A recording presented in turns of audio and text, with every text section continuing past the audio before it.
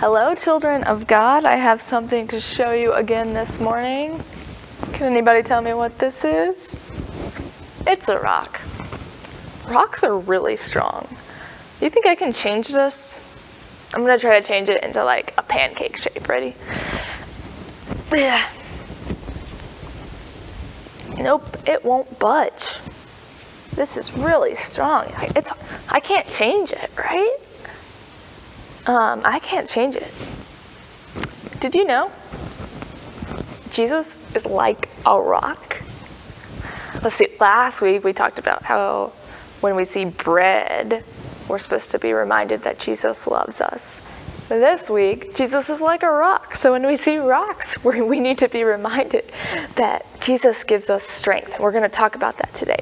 So we've talked about all these events that lead up to Easter, and we're going to continue talking about these events. And last week we talked about the Last Supper and how Jesus knew that he was going to be arrested that night and taken to be crucified on a cross. And Jesus knew that, and so he was sad and he was scared, right? You probably would be too. I would be. And so he does something. He goes to a place called the Garden of Gethsemane. Can you say that with me? Gethsemane. Gethsemane. I'm probably saying it wrong. It's kind of like that word anemone. The Garden of Gethsemane. And he goes there and he prays. He prays to God and he says, God, I'm scared and I'm kind of sad about this. Is there any other way that I can save all these people? And then he realizes, he says, you know what, God, your will be done. God, your will be done. And these are words that we actually say. If you watch the big service with Pastor Jay, we say these every week. Your will be done. So if you watch it today or any other time, I want you to listen out for those words and hear when we say those words, your will be done.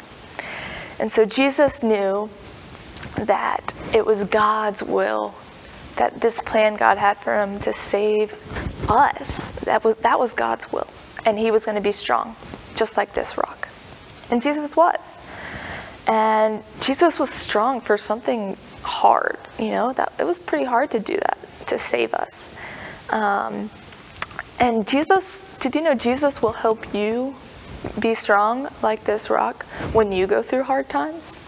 Let's think, what are times when you need to be strong? Let's see. Maybe you complain when you're asked to do your homework or chores or, clear the dinner table. Or maybe this school year has been really hard for you because you can't play on the playground with your friends like you normally do, or be in class with your friends like you normally are. That's hard. Sometimes hard things take us by surprise too. Maybe you fall and hurt yourself. That's hard. It takes you by surprise. Well, I want to remind you and tell you that you have help when there's hard things happening. You can pray to Jesus, and Jesus will give you strength. Jesus is like this rock. He won't budge. His love is continuous for you, and God will provide for you. And be strong. So when you're feeling scared or sad, pray. Pray to Jesus. And just like Jesus did under the olive tree in the Garden of Gethsemane. And that will give you the strength you need. So let's pray together right now. Let's bow our heads. Lord Jesus, help me to pray, thy will be done, just like you did. Thank you for your unfailing love for me, no matter what. You are my rock and my salvation. Amen. I love you. Pleasant Grove loves you. And God loves you.